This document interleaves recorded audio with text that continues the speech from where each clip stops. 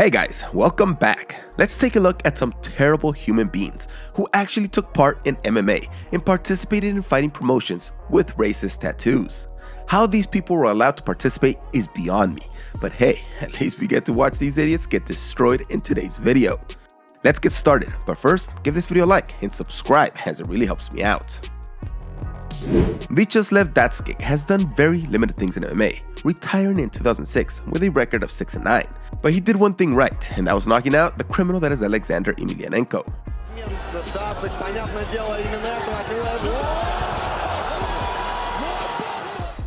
Outside the fighting arena, he has been a complete mess, committing multiple crimes and also being a white supremacist and having many neo-Nazi views. So when he got knocked out by Jerome Lebanner in kickboxing in his attempted return, it was a beautiful thing.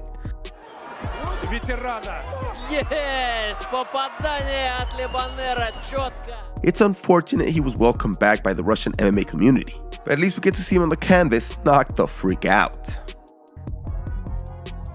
Brendan Sailing has a rap sheet worthy of a terrible human being, and also has a tattoo with an 88 symbol honoring the old German leader. It's safe to say that he sucks, but somehow he got past the application process and was allowed to participate in various promotions. Luckily though, he got destroyed by a rare move by Roger Bowling. Bowling was able to get the crucifix twice during the fight and managed to end it the second time, with the criminal getting destroyed in the second round, just absorbing punch after punch, being left all bloody, just like we like to see him. Philip Brazner was a controversial Czech bodybuilder who in the past has said some very terrible things about the Romanian people, including threatening to kill them. He also said some terrible things after beating Jaroslav Ola.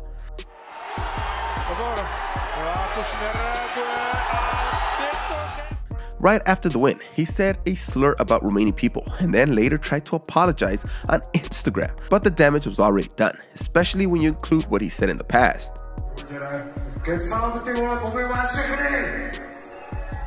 This guy talks a ton of trash talk, but he can't really back it up at all, having only won one single fight, and that was against Jaroslav Ola. Every other fight has been lost by a TKO or by punches. He is just terrible. The best loss is when he got beat by Federico Comunha by a knockout right after the Ola fight. It's a beautiful thing when such a hateful person gets knocked out, but even better when such a terrible fighter loses by getting destroyed each single freaking time. Corey Durden has a respectable record of 14 wins and 4 losses with 1 draw, and right after getting smashed by Jimmy Flick by flying triangle choke.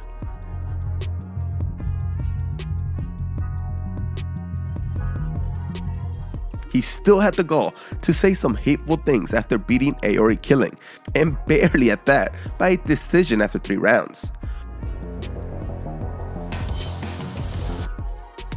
Right after the fight, while giving the post-fight interview, he said that Killing should go back to China or wherever he's from.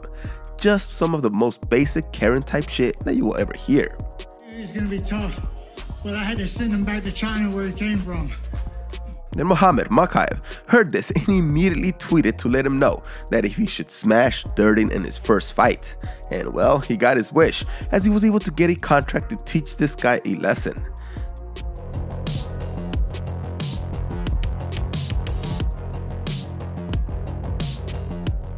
Durden learned a valuable lesson that the UFC is a freaking global brand, and Dana is trying to spread that promotion everywhere so they can make more money. Everybody is welcome when there's a chance to make some money, especially Chinese fighters in a fast-growing market.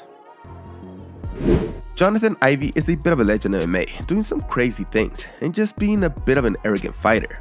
When he went to Tokyo to fight against Hikaru Sato, he decided to pull the stunt which many considered to be racist. Alright, Sato. He's trying the crane technique. Look, is that racist? I don't think so, but it's a little insensitive considering that he was fighting a Japanese fighter. Unfortunately for him, Sato took this as an insult and decided to get some quick payback by knocking him out. Right straight hands from Ivey and lands a big straight hand. Ivey learned that he needs to maybe be less arrogant in his older age, since his record is getting worse every single fight. Frank Quartz is a longtime criminal who has been allowed to fight in MMA and was added to the M1 roster. He has ties to neo-Nazi groups, but luckily he is not a great fighter, having a record of 6 wins and 8 losses, meaning that he gets wrecked all the time. But take a look at that fight where Hatef Moel did us all a favor and knocked him out.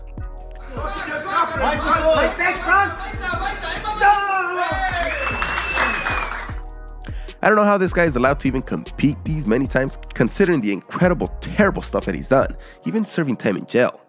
Time that didn't help him get on the straight and narrow, but luckily we get to see him lose. Alex Nicholson wasn't even fighting when he made racist remarks. He was in the corner for Mike Perry when he was fighting Lim Hing-gyu, and said that he can't even open his mother effing eyes. It was seen by many as a racist remark towards the Asian fighter. He later apologized, saying he respects every fighter that steps in the cage, but the damage was already done. Luckily, we get to see him knocked out with a single punch by Josh Copeland. Nicholson might have just gotten too excited, but many found this to be really unacceptable. Like I said, combat sports are a global thing, and every single group of people participates, and they must be accepted in order for the sport to grow everywhere.